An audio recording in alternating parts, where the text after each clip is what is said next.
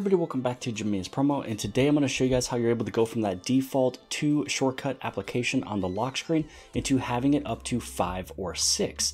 So how you're able to get this done is you want to download an application that is called Good Lock.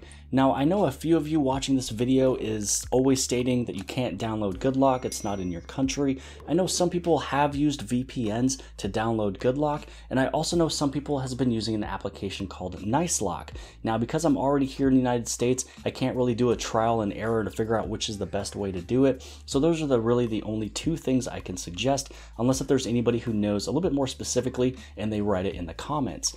So first off, for anybody who's able to download Good Lock, you want to go inside of your Samsung folder and go inside of the Galaxy Store. So inside of the Galaxy Store, this is where you search for Good Lock. Once you have Good Lock downloaded, you want to open this thing up, and the application that you want to play with is called Lockstar.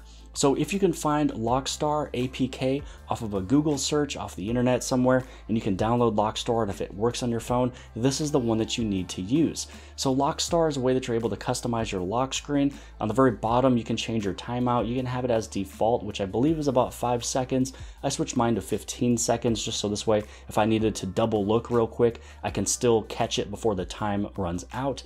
But you want to go inside of Edit Lock Screen. Now, one thing that you are able to change inside of items is this help text. So this is one thing you can turn off if you don't need it to say, hey, use biometrics to unlock your phone, because you already know you need to use biometrics to unlock your phone. You're able to turn off that help text. But this is the one that you want to select, shortcuts default, and you want to move it over into shortcuts multiple. Now, if you want no shortcuts at all, you just want a plain simple screen, very minimal, you can do this. But again, you want to toggle this one to multiple. You want to tap on the screen, and then now you want to tap on those 4 little squares. Now this is where you want to go in and you want to add in your applications. Now you might be noticing that this one says adding of 5, my other phone had 6.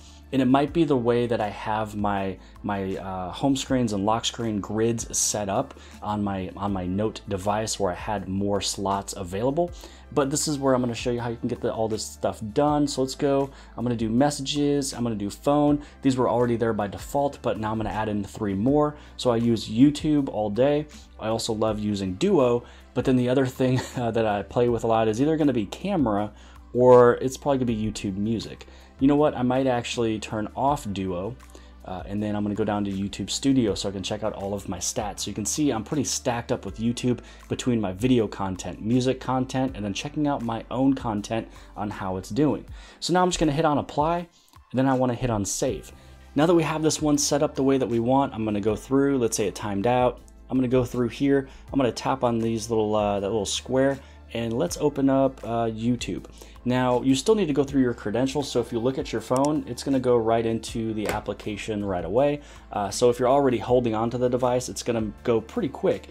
Or you can type in your PIN, or you can also use your other biometric, which is your fingerprint. So now we're going to go inside of YouTube Music, put in my fingerprint, boom, it's already open, ready to go, and ready to listen to some music.